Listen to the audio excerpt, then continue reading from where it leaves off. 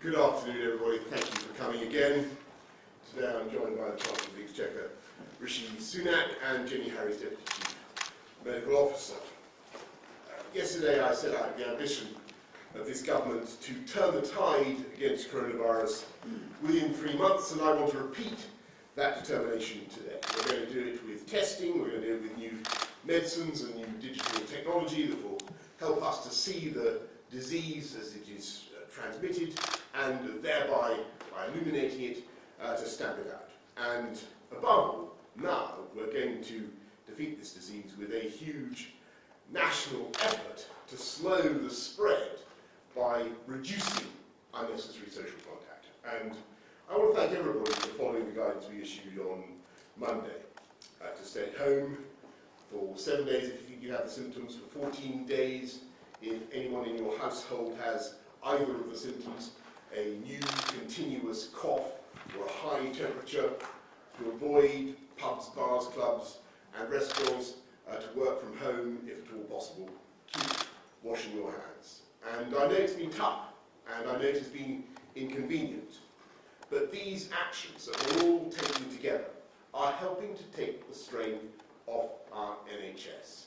And bit by bit, day by day, by your actions, your restraint and your sacrifice, we are putting this country in a better and stronger position where we will be able to save literally thousands of lives of people of all ages, people who don't deserve to die now, people whose lives can, must and will be saved. And as we take these actions together, and as we make these sacrifices, we can see the impact on the real economy already. Fantastic British companies already under huge strain, big and small. Workers who are finding that their jobs are under threat or going through no fault of their own. And to all of them, we in government say, we will stand by you. And I say that to companies, remember our joint objective to beat this virus. And we will do everything in our power to help. And in just a minute, Rishi is going to explain how we're going to help workers of all kinds to get through this crisis, supporting you directly in a way that government has never done before, in addition to the package that we've already set out for business. And of course, these measures are intended, these steps that we're taking are intended to be temporary. And of course, I am confident that in time the UK economy is going to bounce back. Of course it is, but I must be absolutely clear with you. The speed of our eventual recovery depends entirely on our ability, our collective ability, to get on top of the virus now. And that means we have to take the next steps on scientific advice, and following our plan, we are strengthening the measures announced on Monday, which you will remember. And already people have made a huge effort to comply with those measures for avoiding unnecessary social contact, but we need now to push down further on that curve of transmission between us. And so, following an agreement between all the 4 nations of the United Kingdom, all the devolved administrations, we are collectively telling cafes, pubs, bars and restaurants to close tonight as soon as they reasonably can, and not to open tomorrow. Though, to be clear, they can continue to provide take-out services. We're also telling nightclubs, theatres, cinemas, gyms and leisure centres to close on the same timescale. Now, these are places where people come together, and indeed the whole purpose, in many cases, of these businesses is to bring people together. But the sad thing is, I'm afraid, today, for now, at least physically, we need to keep people apart.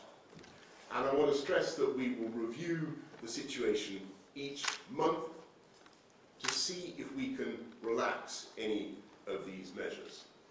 And listening to what I have just said, some people may, of course, be tempted to go out tonight. And I say to you, please don't. You may think that you're invincible, but there is no guarantee that you will get mild symptoms, and you can still be a carrier of the disease and pass it on to others.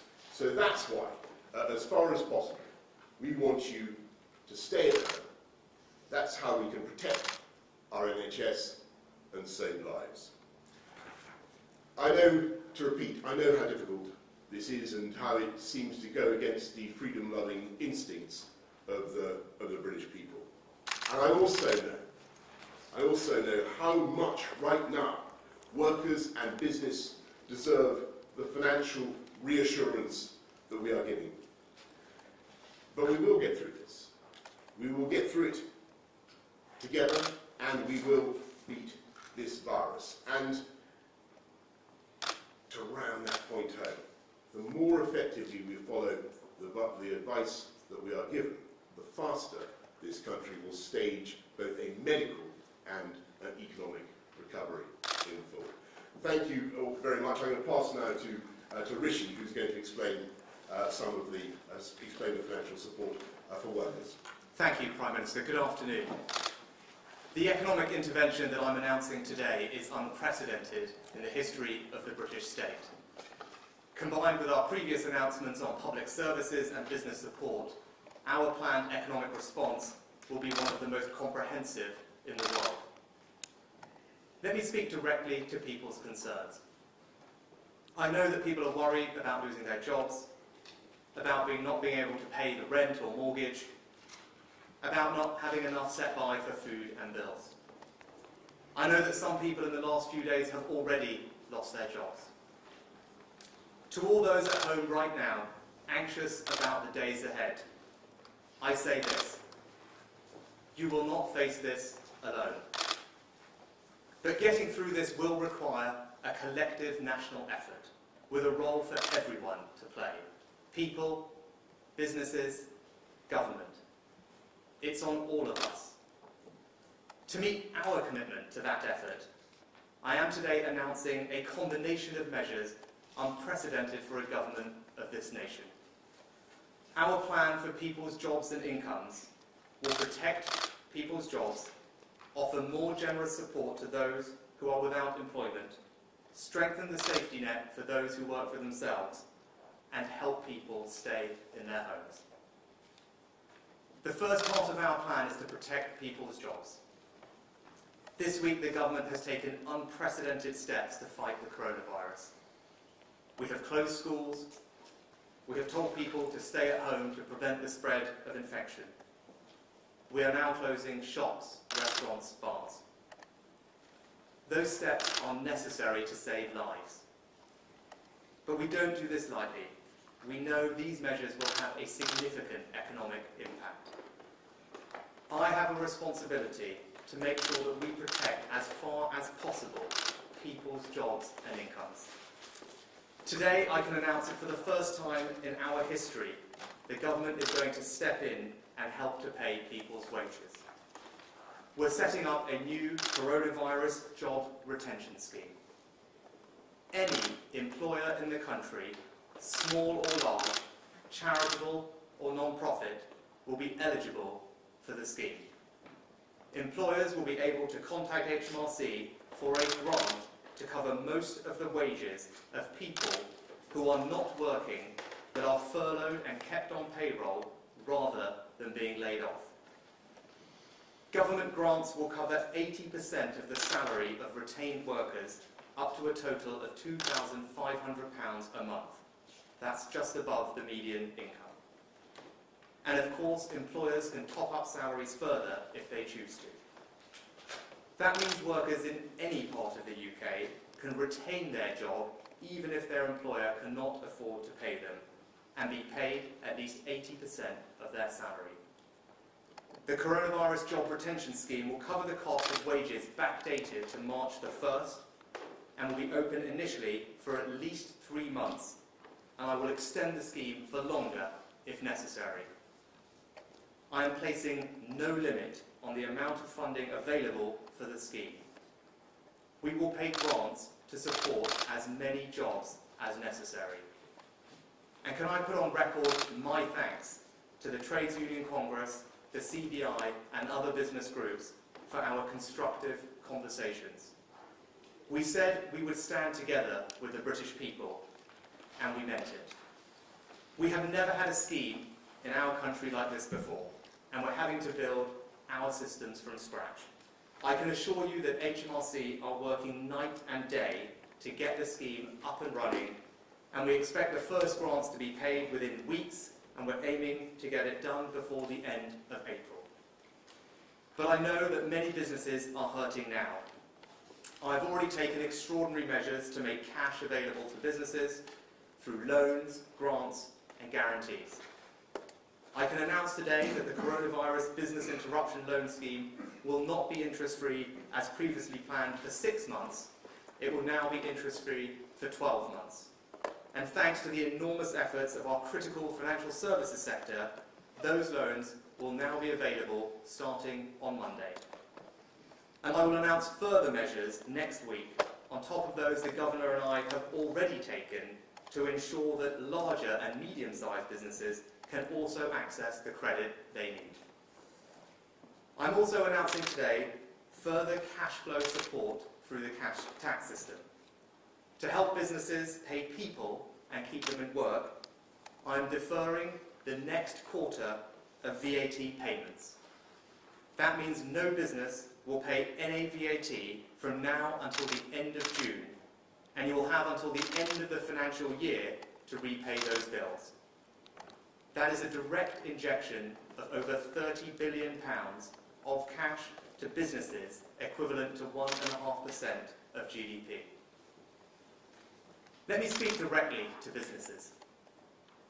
I know it's incredibly difficult out there. We in government are doing everything we can to support you. We're paying people's wages up to 80% so someone can be furloughed rather than laid off to protect their jobs. We're deferring over £30 billion of taxes until the end of the financial year. We're lending unlimited sums of money, interest-free, for 12 months. We're abolishing business rates altogether this year if you're in hospitality, retail and leisure. We're providing cash grants of £25,000 for small business properties. The government is doing its best to stand behind you, and I am asking you to do your best to stand behind our workers. We're launching in the coming days a major national advertising campaign to communicate the available business support for businesses and people. Please look very carefully at that support before making any decisions to lay people off. It's on all of us. We are starting a great national effort to protect jobs. But the truth is we are already seeing job losses, and there may be more to come. I cannot promise you that no one will face hardship in the weeks ahead. So we will also act to protect you if the worst happens. To strengthen the safety net, I'm increasing today the Universal Credit Standard Allowance for the next 12 months by £1,000 a year. For the next 12 months, I'm increasing the Working Tax Credit basic element by the same amount as well. Together, these measures will benefit over 4 million of our most vulnerable households. And I'm strengthening the safety net for self-employed people too, by suspending the minimum income floor for everyone affected by the economic impacts of coronavirus. That means self-employed people can now access in full universal credit at a rate equivalent to statutory sick pay for employees. Taken together, I'm announcing nearly £7 billion of extra support through the welfare system to strengthen the safety net and protect people's incomes. And to support the self-employed through the tax system, I'm also announcing today that the next self-assessment payments will be deferred to January 2021. As well as keeping people in work and supporting those who lose their jobs or work for themselves, our plan for jobs and incomes will help keep a roof over your head. We've acted already to make sure homeowners can get a 3-month mortgage holiday if they need it. I'm announcing today nearly £1 billion of support for renters by increasing the generosity of housing benefit and universal credit so that the local housing allowance will cover at least 30% of market rents in your area. The actions I've taken today represent an unprecedented economic intervention to support the jobs and incomes of the British people. A new comprehensive job retention scheme and a significantly strengthened safety net. Unprecedented measures for unprecedented times. Let me close with one final observation. Now more than at any time in our history, we will be judged by our capacity for compassion. Our ability to come through this won't just be down to what government or businesses do, but by the individual acts of kindness that we show each other. The small business who does everything they can not to lay off their staff. The student who does a shop for their elderly neighbour.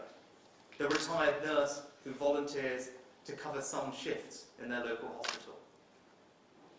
When this is over, and it will be over, we want to look back on this moment and remember the many small acts of kindness done by us and to us. We want to look back on this time and remember how we thought first of others and acted with decency. We want to look back on this time and remember how, in the face of a generation-defining moment, we undertook a collective national effort and we stood together. It's on all of us. Thank you.